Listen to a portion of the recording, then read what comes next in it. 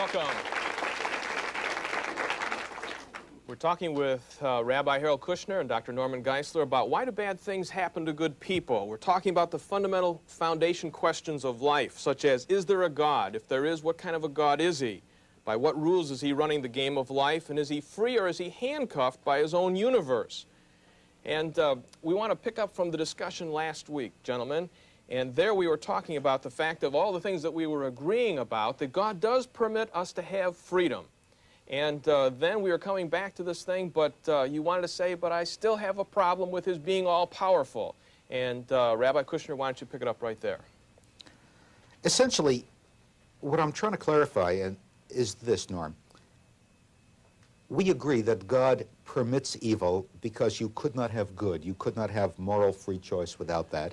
And that the good deed freely chosen is the most precious thing in God's sight. That he permits a very messy universe to give us the opportunity to be free. What I'd like you to clarify for me, as you understand it, could God intervene and prevent the crime, the accident, if he wanted to? Could he have destroyed the gas chambers? Could he have somehow kept the airplane from crashing? And does he choose not to intervene? Or did he essentially foreclose the possibility of intervention when he created a world of inexorable natural law? I think, as I understand the difference between our two views, that the answer is yes, God can intervene, and yes, he does intervene from time to time, but no, he can't do it all the time. If he did it all the time, then of course a miracle by nature is something that happens only on rare occasions. If it happened regularly, it would be a natural law. So the very nature of natural law, let me finish, the nature of natural law is that there are regular principles. Now, a miracle is an irregular event. If a miracle became regular, by definition, it would then be natural law. So no, God cannot supernaturally intervene all the time. Yes, he can supernaturally intervene sometime, and he has. He did to the children of Israel and Egypt. He did in Elijah's day. He did in the days of the prophets, and we believe he did in the New Testament in the life of Jesus Christ as well, and that he will intervene in the end in a very dramatic supernatural event and rectify these tragic evils that you and I detest so much. So I think the answer to that is, no, you can't tie God's hands who can create the world. If he can make something out of nothing, if he can create a world, he can control it. He can't be tied by the world he creates. Harold, let me ask a question that I've read in his book that I think that you've skipped around but you're trying to get at, and that is, what if he did? In other words, why shouldn't God, every time a guy picks up a knife, turn it to jelly? Why shouldn't some of those things happen so that we don't have the tragedies? You wrote about this in your book. Why don't you give us that paragraph? Well, there are a number of reasons. One I just mentioned. If he did it regularly, then that would violate the very laws of nature and would become a regular event itself or a natural law. Also, it would avoid all moral responsibility. Once you take away all consequences of actions, you avoid all moral responsibility. So God cannot do that regularly, or he would thwart the very moral purposes he had for the universe. You also say in your book that we wouldn't want him to do that because it would affect our lives and many things that we do. Well, there are many. I've often said Madeleine Murray O'Hare, who protests that there is no God and says that there is no God and violates the principles of justice in the world, and why doesn't he intervene and get rid of all the evil? Well, one of the ways he could intervene and get rid of evil, if atheism is wrong, is just to stuff her mouth full of cotton, because if atheism is wrong, but if he did that, he would be violating her dignity and her freedom. So she doesn't really want God to intervene and get rid of all evil, or every time she picks up her atheist fountain pen to write an atheist thought, she doesn't want God to explode it in her hand, because that would be violating her freedom of expression. So God can't do that without destroying all freedom. Do you agree that freedom is something that is worthwhile for us to have versus being robots? Well, of course. I think that is the definition of a human being. What makes us different from other living creatures is that we are not programmed by instinct. We become human when we exercise an element of choice. For me, by the way, and I don't know how you feel about this interpretation, the essence of that Genesis chapter 3 is not the fall of man, but the evolution of man. That we passed the border from being simple animals who operate by instinct. Remember what Eve says before she eats the fruit of the tree. She's attracted because it looks good, smells good, tastes good, This is a purely animal reaction. I mean, that's how my dog operates. After she has eaten the fruit of the tree of the knowledge of good and evil, she no longer thinks in terms of it looks good, so I'm going to take it. Eating habits, sexual habits, anger, all these things become morally problematic for us. Yes, John, if we're going to be human, we have to be authentically free to choose good when we didn't have to do good, or to choose evil with all the consequences of choosing evil. Okay, but if we are that free, do you see that there are consequences that for us to be that free, that God must honor our freedom, and it does cause problems? For sure, that's exactly what I believe. Okay, Norman, pick it up from there. Well, let me hitchhike on what he said about Adam and Eve. I think it's a little more than this animal state, because you remember the tempter said to her, "Ye shall be as gods," and so far as I know, my animals don't respond to something like that. And he also said, "You shall know good from evil," and so far as I can determine, animals don't have a moral sense of right or wrong. So I think it was more. I think it was going from a state of innocence to a state of guilt, from a state of being before God without any consciousness or good or evil to a deliberate free choice to sin, and then the consequences of that in terms of death and sorrow and the whole creation being subject to bondage would explain why this world permits the type of tragedies that his son had to go through in their family. And that's because God put a representative of the human race here, said, you have freedom, don't abuse it. He abused it, and we are suffering the consequences. Nevertheless, in his love, God intervened and did something about it so that we can be redeemed from it. But my fantasy, my nightmare is, suppose Eve and Adam had not eaten the fruit. Where would they be? In your theology, I gather they would be innocent people in the presence of God. In my theology, we would be no more than animals. We would have nothing to worry about except filling our bellies and reproducing in season. The whole capacity for morality, for scripture, for liturgy, for music, for poetry, for art, for love, for choice, for altruism, for charity, all of this stems from the fact that we transcended the animal life, the eating of the tree of life in the garden, and entered into this terribly problematic, pain-filled world of humanity east of Eden. My problem with that, Harold, would be this. If man were only an animal before the fall, then he wouldn't be morally responsible for what he did, because animals are not morally responsible. He could not have been made in the image and likeness of God, as Genesis 1:27 says he was. He could not have been accountable for his actions. So I think he was already man before the fall, and he did not fall up, as you suggest. He fell down. And even Ecclesiastes says, lo, this only have I found, that God has made man upright, but he has sought out many inventions. Also, Harold, in terms of, you know, I don't want to be picky at this point, but in talking about evolution, if it's actually evolution that we're evolving, then there is no such thing as bad things and good things happening to us. It's just the evolutionary flow that's happening for the evolutionary good. No, because along the way there are individual bad things and good things. Evolution, first of all, I believe, inspired by Teilhard de Chardin, evolution has God's fingerprints all over it. Evolution in the direction of higher moral consciousness, of self-awareness. I think this has got to be part of God's plan. Evolution for human beings, I think, has been a mixed bag. We are able to help each other and hurt each other much more than we could have a couple of generations, a couple of centuries ago. But in the process, tragedy, as far as I'm concerned, is not something which happens to humanity as a whole. It's something which happens to individual human beings. The greatness of the human soul is that when a 17-year-old is murdered, we don't take that as simply a statistic. We are deeply hurt and outraged. I don't believe that happens virtually for any other creature. That along the path we have seen people misuse this freedom is one of the risks that God took and that God imposed upon us when he steered evolution in this direction. Norman? Well, I think we have to distinguish two kinds of evolution. One, biological evolution, and that's one question. But I think the more important question is the so-called moral evolution of man that he's alluded to. And certainly I see no evidence of that in the scriptural record, because the scriptural record says God created man in his image and likeness. He was in that image and likeness before he fell. this image and likeness was marred as a result of the fall. He was morally responsible before he took of the forbidden fruit, and when he did, he became morally culpable, and all the tragedies of life ensued as a result of it. I think that's most crucial to this whole problem of why good God and let me permits insert evil. one thing while you guys are discussing this, and that is the fact of, I feel that there are people looking in tonight that are not Christian or Jewish, they're of no religion, and they're saying, you guys give me some evidence, hinge this on, you're talking Bible. Okay, now Harold, if I was to ask you, would you hold the Bible as authoritative as Norman, I would guess your answer would be no. In a different way. Okay, but then what I'm saying to both of you, give me evidence that backs up what you're saying so that the guy that is not religious out there is going to say, well, then I better listen. Otherwise, it's just discussion. It's just philosophy here. Let me try. Okay? For me, I would persuade somebody of the reality of God and the reality of miracle, not by citing Scripture, because you're right.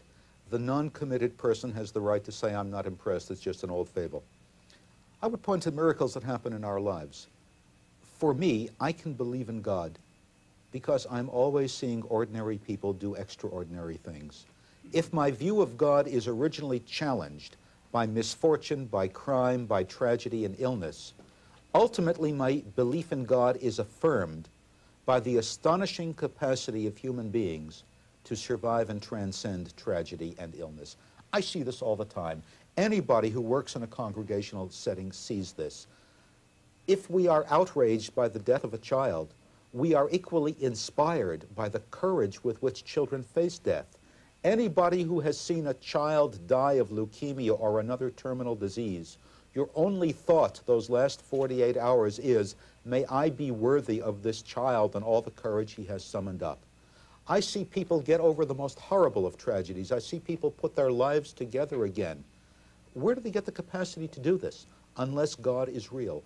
How can somebody look within himself and find resources of strength and faith that he knows he did not have yesterday, but today when he needs them, they're there? That, to me, is the ultimate proof of God. A child is sick and everybody prays that he recover, and he doesn't recover, he dies. Was there no miracle? No, sometimes the miracle is not that the child survives. The miracle is that the marriage survives, that the parents can go on affirming life, that the faith of the relatives survives, that the community survives without feeling their prayers have been mocked. The reality of God, the proof of God for me, is not in philosophy or in Scripture, but in the everyday evidence of people transcending themselves, surviving and coping with misfortune. Norman, we've got about 30 seconds left, and we come back to this after the break. Again, I agree with that entirely, but wonder how that can be if God is limited in power.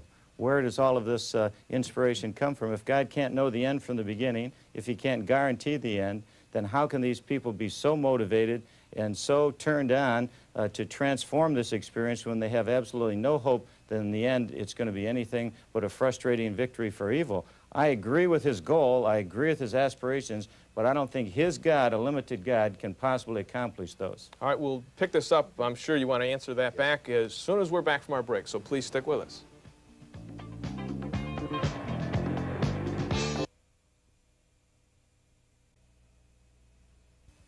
We're back, and Dr. Geisler has been talking about an all-powerful, all-loving God, and let's change the terminology, who's working on a plan. And I think that what you are saying to Rabbi Kushner is that you guys agree on the goal.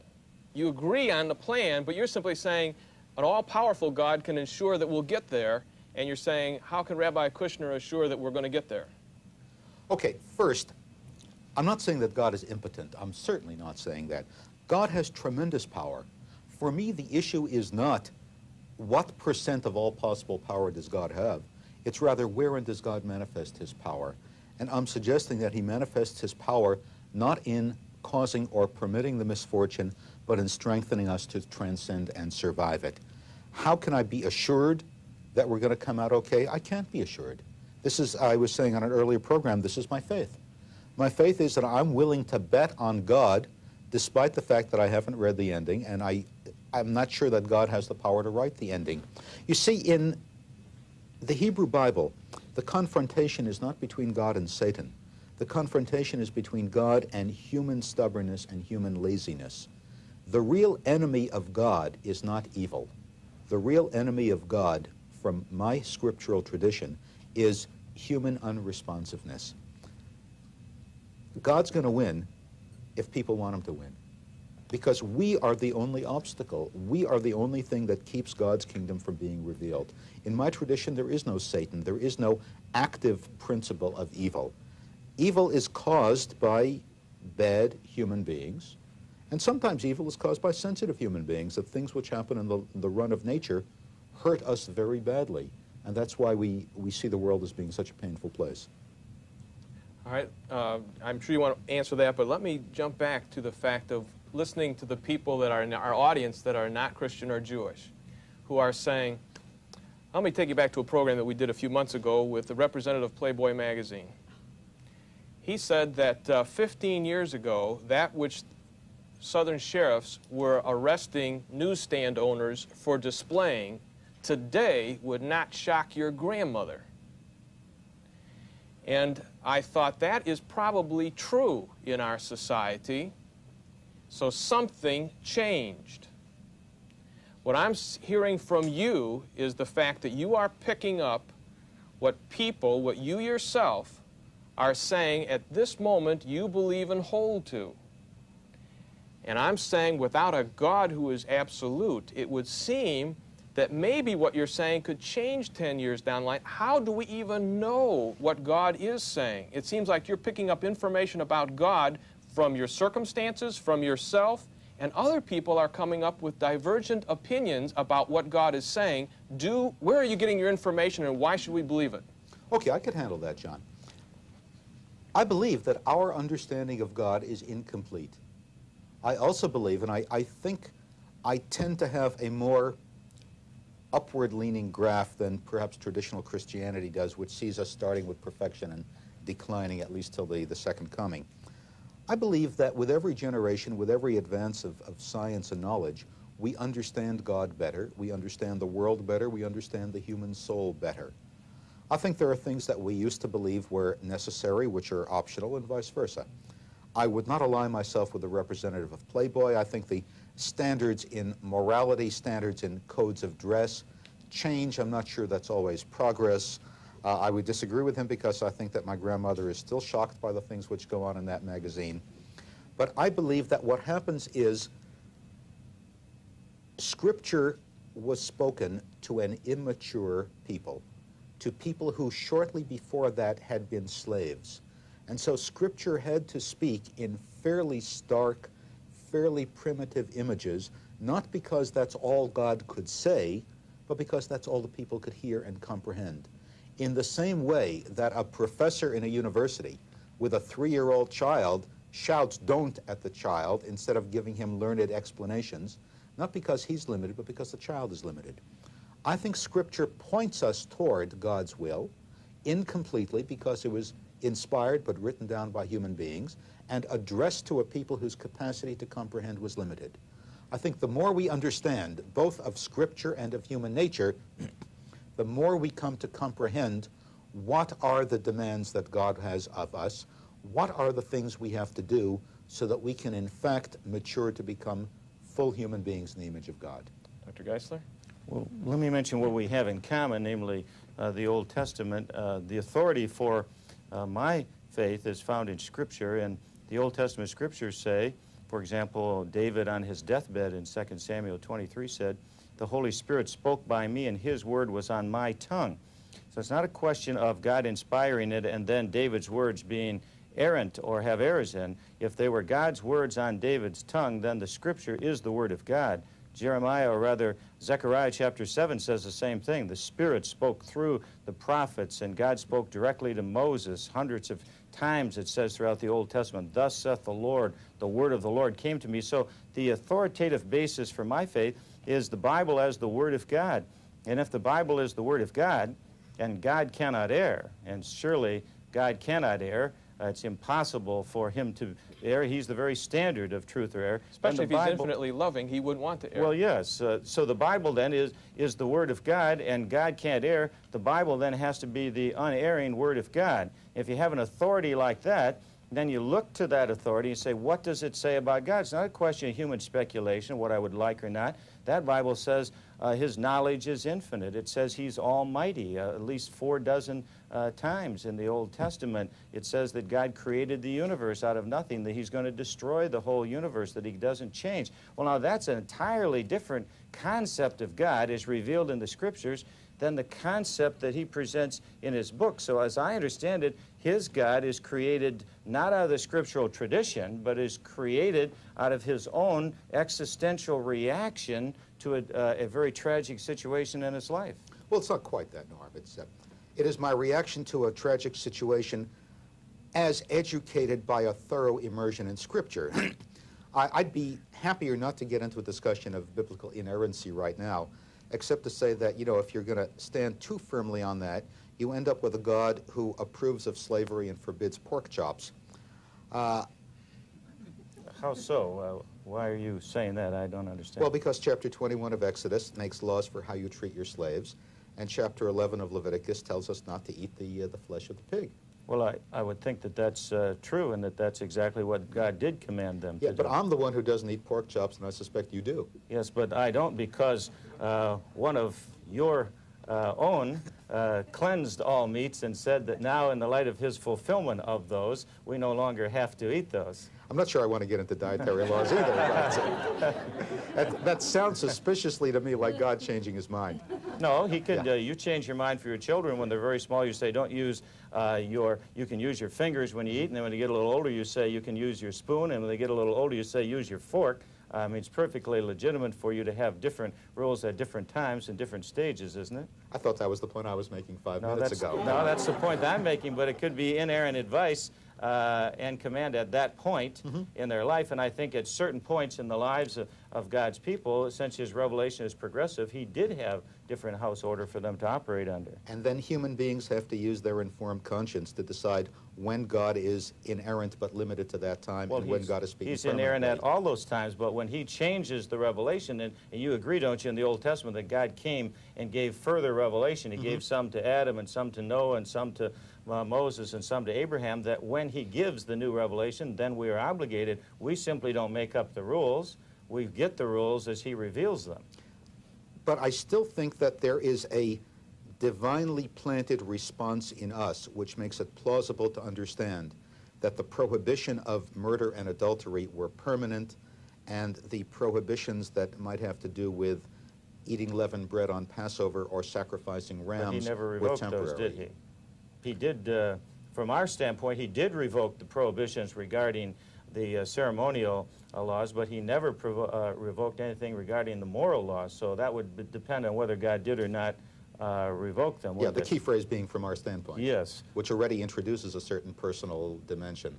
That is, one can choose to accept the Christian filtering out of ritual and ceremonial things, but then you're choosing, which is probably not a whole lot less existential than some of the choices I'm making. If, for example, the choice were based on historic evidence of someone, let's say, Jesus of Nazareth, who fulfilled prophecies, literally, as to the year he would come, the city he would be born in, how he would die, and how he would rise, it wouldn't be a choice, would it? It would be built on evidence.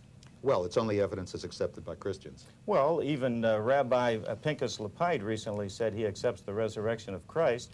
Now, if he accepts the resurrection of Christ, and Christ said, in essence, I am God, and my resurrection will prove it, then it would seem to me to be good evidence that he was the fulfillment of those prophecies. By the way, we're going to have him as a guest on our program, hopefully up ahead. But hold on to this, friends, because we're out of time, and I wish we could go forever on this point. We'll pick it up next week, so hang in there with us.